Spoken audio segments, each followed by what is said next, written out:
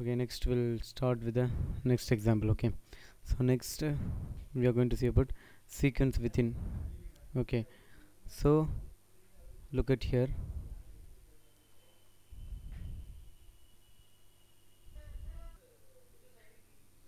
Okay, so in initial block we have designed clock and all the signals to 0, and after that we are forcing a value like this 25 at the time unit of 50, like that, and it is for B. This initial block is for B and this initial block is for C. Okay, now this is for D. Now look at here, what is our sequence? In sequence 2 C after D. Okay, in sequence 3 A within S2, sequence S2. Okay, so A should be within that S2, so we know what is within operation, right? So we're going to see whether these properties will going to satisfy or not. Okay, now we'll compile and execute this within.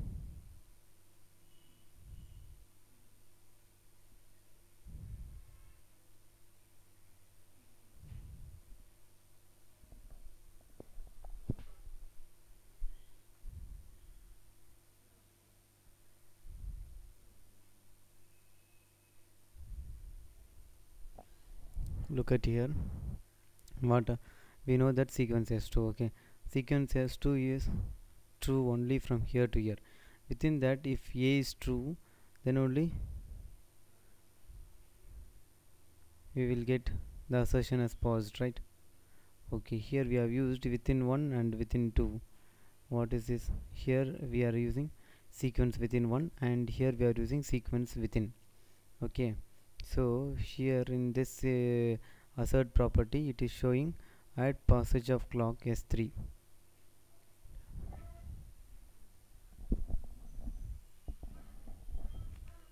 So that means actually what's happening,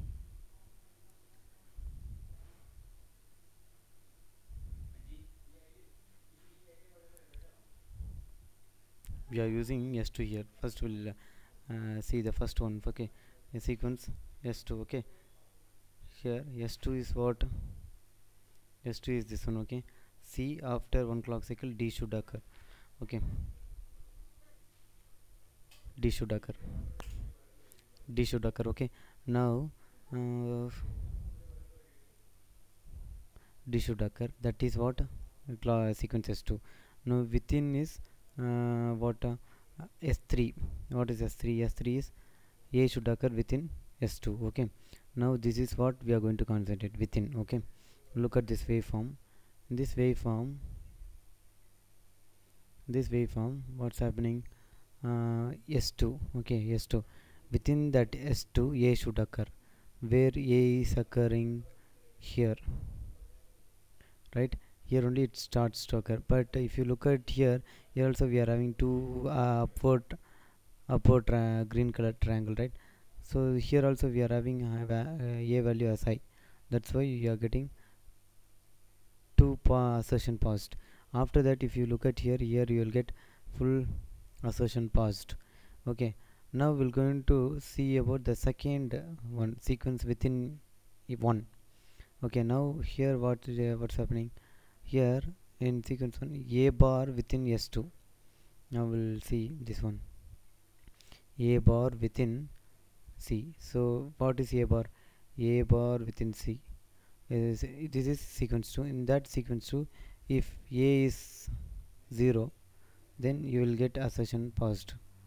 Okay, and that too what we have to check at what clock cycle you are getting, right?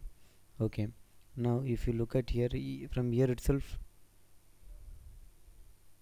started.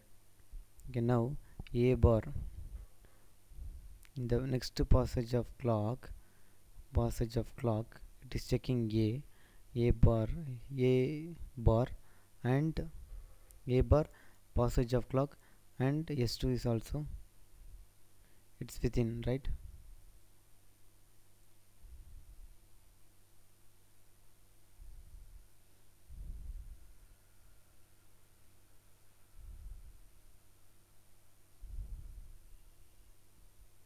Getting here. Okay, getting this one.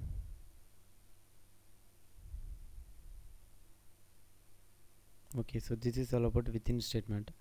Next we'll see the next example. Okay, the next example is what